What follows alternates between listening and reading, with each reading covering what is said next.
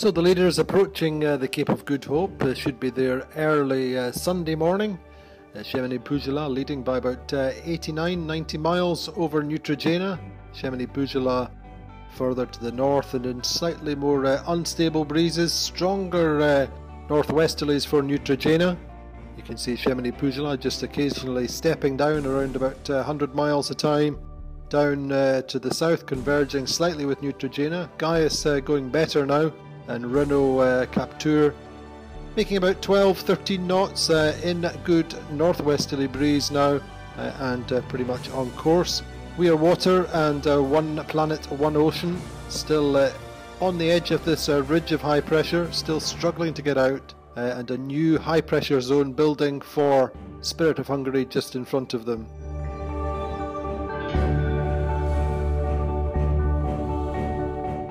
Ranking this Friday the 23rd of January, 9 o'clock this morning, Chamonix-Pujala, Bernard Stamm and John Le Cam leading by 92 miles from Neutrogena. Neutrogena at 44 south, Chamonix-Pujala 39 south. Boat speeds very similar over the last 24 hours between the top three boats, but Gaius Centris Auditivus quickest on the morning speed gun in the last 30 minutes up till 9 o'clock. 18.6 knots for Anna Corbea and Gerard Moran on Gaius Centris Auditivus, 516 miles behind the leader. Then Renault Captur 8.8 knots, quicker over 24 hours but just slowed slightly in a ridge I think. We Are Water 12.3 knots, One Planet One Ocean 10 knots this morning, and Spirit of Hungary 8.8 knots.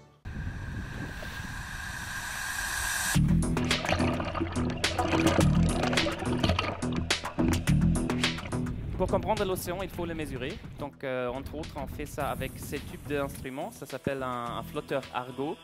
Il y en a actuellement 3600 dans les océans. Et ça mesure donc la salinité avec température et conductivité. C'est un appareil qu'il faut donc distribuer et nous avons besoin de trouver 800 solutions par an pour mettre ces tubes d'appareils dans l'eau, et notamment autour de l'Antarctique. Ça pose un grand problème parce qu'il y a très peu de navires qui y vont régulièrement.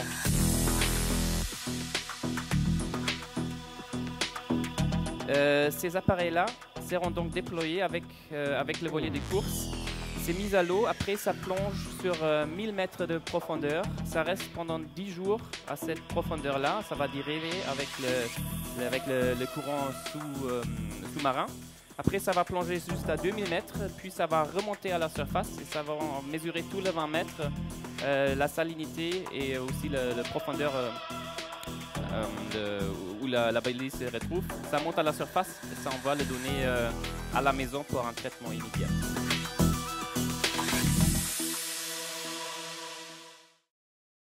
Anna, com us plantegeu el dia Argo? Bueno, ahir vam veure el mail que deia això i la veritat és que hem de mirar-nos bé tot el que hem de fer per veure si ho podem fer avui, perquè tenim una mica de vent. Hem de mirar a veure si realment ho podem fer avui o millor ens esperem a que baixi una miqueta el vent, perquè ara mateix no sabem molt bé quin és tot el protocol i volem estar segurs de fer-ho bé, de poder-ho gravar i tot això, ¿no?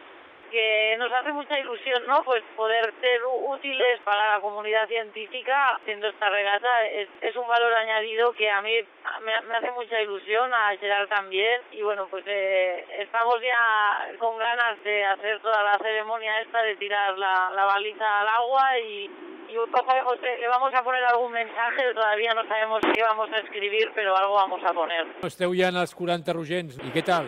Hem entrat de cop, fa un parell de dies, és brutal perquè hem passat d'estiu a hivern, en 24 hores. Tenim 25 nusos de vent i esperem un front aquesta nit, el primer fort que esperem, tot i que l'altre dia ja vam tenir uns xugascos bastant forts. I bueno, bé, la veritat és que el barco va bé, nosaltres també, tot i que hem tingut alguns problemes i tal, però anem fent, anem arreglant-ho tot i anem fent. Evidentment que tenim en compte la zona d'explosió, però ara mateix estem fent la ruta que volem al marge de la zona d'exclusió, no?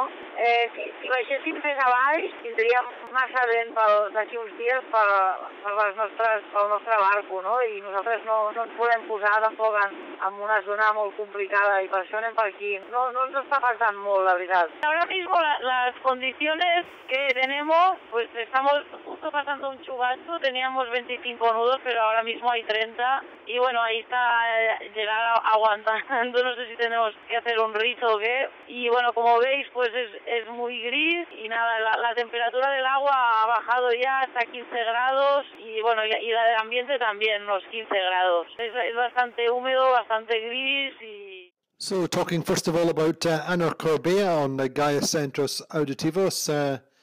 She talks about launching the Argo beacon. They're needing to check again the protocols and to see if it's suitable to launch. They want to make sure they do it properly.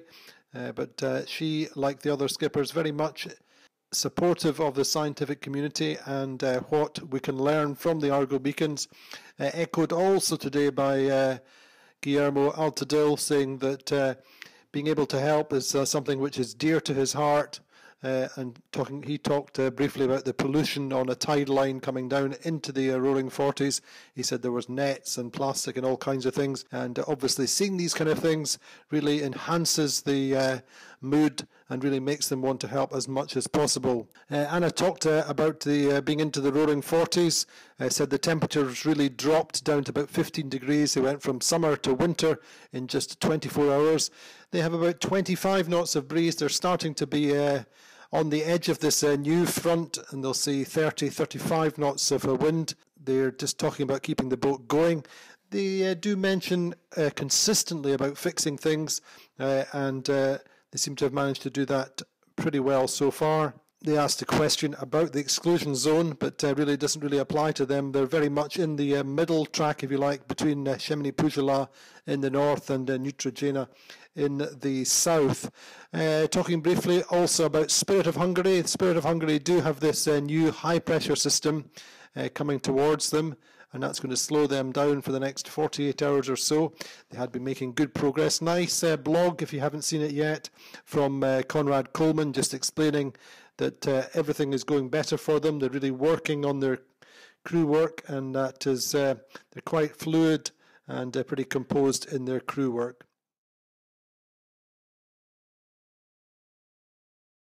We were in a system where we all the routings and they show us to sail as close as possible to the zone. Even if we want the zone, we should sail a bit more south to get better pressure. So we try to slim this line as much as we can. And it was because there was more pressure more south. That's where we hit the limit of the zone. Now we drive on 4 and we are sailing a little bit north, but just parallel to the line. It's typical conditions. It's like gray skies, big waves, cold, almost all the days they are the same. By night you cannot see the moon, you cannot see the lights. No horizon, no reference. Slack. By day is like a gray day in the winter in Europe, cold, and sometimes the big waves, and the only thing you can see is different part of the waves of the sky is the albatros flying around you. The last days we were a bit busy here, and I should call him. So probably the next days when it's more quiet, I will call Alex. And so Bill. Well, everything is contributing to have more knowledge of the ocean. It's quite good. We know all this area is not a place where it's easy to drop these Argos. For the scientific community. We have to make a trip on purpose to do that, and it's quite expensive, but a lot of effort. And we are sailing on these seas, competing with Barcelona World Race, so it's quite easy for us to contribute and make a little effort to have more knowledge of the oceans and, to have more information and try to avoid all the decontamination. So the leaders all in good strong breeze in general in the northwesterly, but very different situation for Neutrogena and Chamonix-Pujola. Chamonix-Pujola seeing northwesterly wind around about 19 knots this morning, but it will build in the northwest to 30, 35 knots, maybe 40 at times. They'll make good speeds today. They should make 3 jibes between now and Saturday as they approach the Cape of Good Hope. Just these consecutive steps to get down a little bit further to the south and staying with the strong breeze. You can see their tracking is really about staying on the strong corridor of wind. They have a ridge just to their south, and that's really what separates them from Neutrogena. Neutrogena would really like to be getting further south. The exclusion zone is at 45 degrees south, so they're really paralleling that line, and the strongest breeze is to their south. So they're just going to work along that. About 90 miles apart, the top 2 boats. Gaius Centro Subjectivus also now on the front edge of the same low pressure system that Neutrogena are in, but Gaius seeing the breeze building today. They had about northwesterly westerly breeze of 28 knots just now, but they too will do 3 jibes to stay in this northwesterly airstream, and 30 knots of true wind speed today. They're round about a day, maybe 25 hours behind the leaders, and we should see that when they get to Cape of Good Hope.